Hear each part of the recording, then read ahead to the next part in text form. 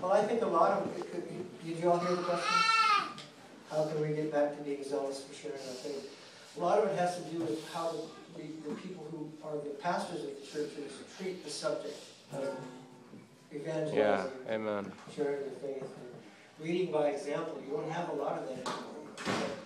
We had outreaches and things back in our days where people would actually put things together. You know, get out on the beach and some organization would call you up and say, we're going to have an outreach on the beach and we're setting up a stage. Or not. I went to one in Newport Beach where we expected that. You know, it was Newport Beach, okay, not the ghetto. And we thought, well, we'll put up a cool stage and generators and we'll rock out and they'll pass out tracks. Well, when we got there, there was no stage, there were no generators. They handed us megaphones. And they said, we're just going to walk around among them. Now, there's a problem. If you're playing a guitar, you can't hold a megaphone. Here's a bunch of hippies, and there's guys that don't, let's say 4 of us, and 2 play guitars. So the ones that don't play guitars, the 2 guys that don't play guitars are holding their own megaphone, plus a megaphone for the guy that's holding the guitar. And we're, you know, going down, you know, kicking sand on people. Think about what Jesus said before you let your mind. I mean, we didn't care. We would do it, you know. But there was somebody that put that together so that we had a place to go express ourselves. So to me, it takes people that are willing to generate the opportunity for other people. And people need to be taught. They need to be taught that it's not scary to witness. When we do street ministry, like where we have people in for a week, I still do sometimes, but not all the time. I did every year for many years.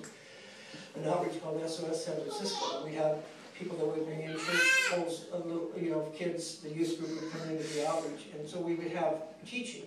And one of the things I'd share with people, I'd say, look, if you're afraid of this, come out with us and stand 50 feet away. And just watch and pray. You know, don't pass out a tract, don't witness to anybody, just come out until you get confident, or maybe not. Just come out and just observe and be a prayer warrior. Well, you know, the first day they're 50 feet away, the second day they're 40 feet away, the 5th day they're on, give me that mic! You know, I mean, I saw it happen a lot of times, you know, because they would be like, excited by it. They'd see the fear wasn't there that they thought might be, you know, or the fear of rejection is the main reason we don't like to minister to someone, because we're afraid we'll reject our message.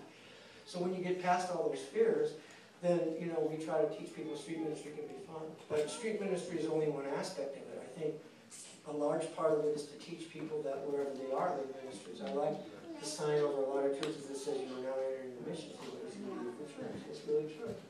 Or the evangelistic field, you know, that we be instant in season. Somebody did a statistic once, I don't know how it works, but if every Christian won one person to the Lord, and then exponentially that person won one person, the whole world would be saved in 5 years or something. I don't know, it's like that counter penny, you know, have you ever, if you double it enough, very quickly it turns into a number that's beyond comprehension.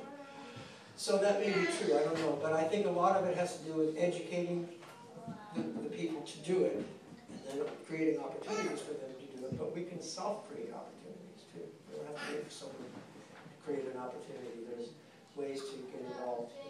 Yes?